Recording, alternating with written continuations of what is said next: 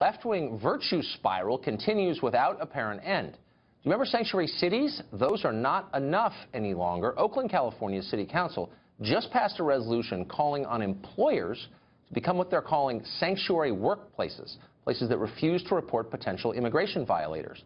Keep in mind, though, that it's illegal for companies to knowingly employ people here who are without documentation, who are illegal. So is Oakland calling for collective defiance of federal law? It seems that way. Dan Kalb is an Oakland City Councilman. He voted for the resolution, and he joins us tonight. Dan, thanks for coming on. Oh, thank you, Tucker, for having me. Dan Kalb, thank you so much. So I want to lead with something that just came across the wires, and I'm not even sure what to make of it, but this comes from the Senate leader in your state, California, Kevin DeLeon from Los Angeles. Kevin DeLeon, yes. Yeah, president of the Senate. And he said this of the statement from the Attorney General about sanctuary cities, and I'm quoting, "It has become abundantly clear that Attorney General Sessions and the Trump administration are basing their law enforcement policies on principles of white supremacy, not American values." I don't even know how to respond to that. I don't know what to think of that. Let me ask you simply, do you agree with that? Yeah, I don't know the context of that statement. I'm focusing on Oakland, although many cities in the Bay Area and throughout California feel the same way we do. We want to protect people who live here and work here and who are otherwise doing their day-to-day work, day-to-day job. And so when you mentioned the workplaces, we are requesting, not requiring, that workplaces call themselves or act in effect like a sanctuary workplace. Okay, I understand. Wait, can I skip back? This is the leader of your party in the California State Senate. I just want to ask, do you think it's legitimate to describe your opponents on this question, people who think that we ought to enforce federal immigration law, as white supremacists? Well, you know, there are a whole range of people throughout the country who believe certain things. Some of them certainly may be white supremacists. I have no way of knowing. He's calling the Attorney General of the United States and the President of the United States white supremacists. This is not a fringe guy. This is the head Democrat in the California State Senate, the biggest state. So it's a significant statement. Yeah. It's not something we picked off the internet. Yeah, I know Kevin. Yes, I know Kevin DeLeon. He's a good guy. He's trying to defend the people of our state and his district, and I support him in that effort. I'm not calling a name to anybody individually. There are people who are all over the country who have certain positions, and some of them certainly might be white supremacists. Okay, but this kind of rhetoric it scares the hell out of people. It ends the conversation. It doesn't begin it. You can't have a rational conversation if people are throwing around terms like white supremacist, whatever that is. It's awful. I know that. So here's what I'm confused by. So if you're saying that employers ought to offer sanctuary to people who are working for them illegally, you're conceding that's okay, when of course it's a violation of federal law to work using fake papers, a fake Social Security number. Yeah, we're not telling employers they should hire people who they're not allowed to hire. We're just saying that whoever is working in a place of employment, a private place of employment, that we want to make sure people who show up for their work day in and day out can do their job without the fear of being dragged out and being split up from their families. That helps nobody. It doesn't help employers, doesn't help employees, doesn't help our local economy. We're looking to make sure our economy thrives and that people who have jobs, whoever they are able to do their job without fear hanging over their head. Employees want that, employers want that, and our local economy needs that. You know, not everybody wants that. So the Justice Department press release today came out addressing your city and cities like it and said that officials like you, and I'm quoting now, seem more concerned with reassuring illegal immigrants than with warning MS-13 members that they were next. In other words, they're focused on protecting people here illegally and not stopping illegal aliens who are committing crimes here. Do you think that describes you? No, it doesn't. It's not one or the other. There are such a small percentage of people who might be undocumented, who might be committing serious crimes.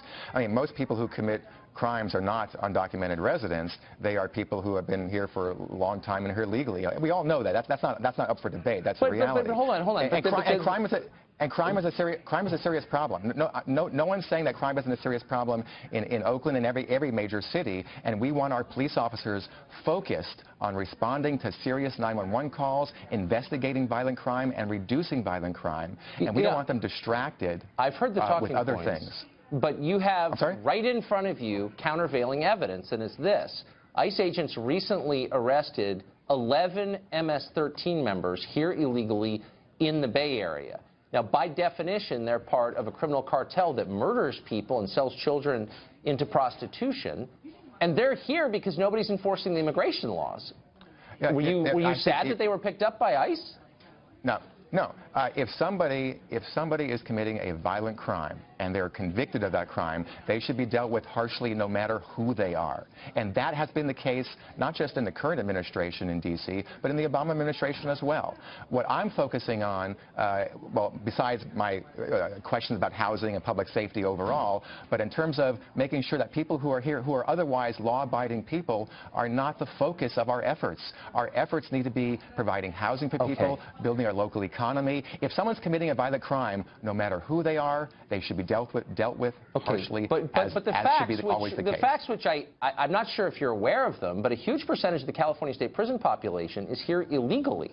Now, I'm not arguing that illegal aliens are more likely to commit a crime than native-born Americans, but they do commit a lot of crimes. They do. In the aggregate, a lot of crimes.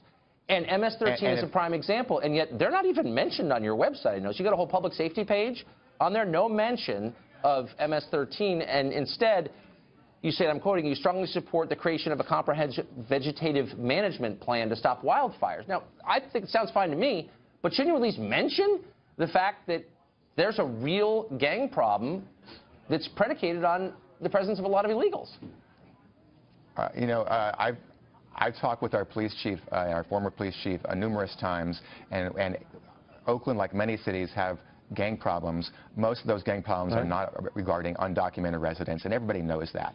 Well, now, if there are examples, it absolutely is true. If there are examples, specific examples, instances, exceptions where a portion of some gang somewhere, or just an individual who is committing a violent crime and is convicted of that crime happens to be undocumented, then by all means they should be dealt with harshly just like anybody else. But the focus is that most people who are undocumented are not committing crimes other than jaywalking. And so, you know, let's not exaggerate the reality of the situation. That's a lie, as you know.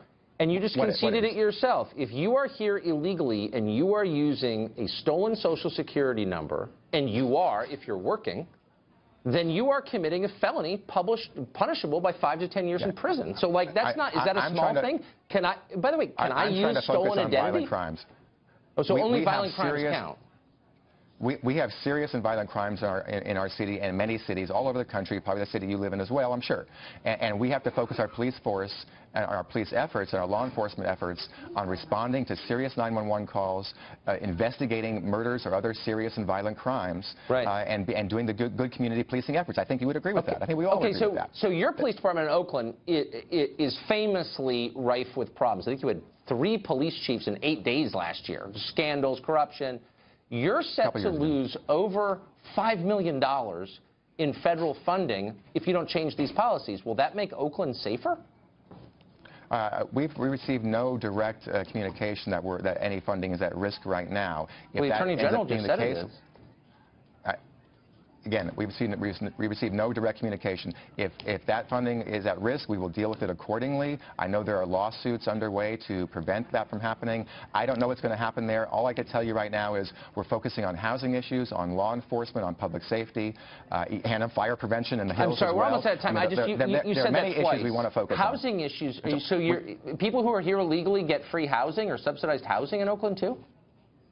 No. I'm talking about a broader set of issues that we care about in Oakland. Do people who are here illegally get subsidized housing, taxpayer subsidized housing in Oakland? I'm not aware of that, but I can't say I have any. I know one way or the other. Okay, good. I hope not. That'd be kind of crazy. Not aware of that. I don't know. Okay. But housing overall is a big crunch here. Law enforcement, public safety. I mean, you know that. And so we're trying to make sure that.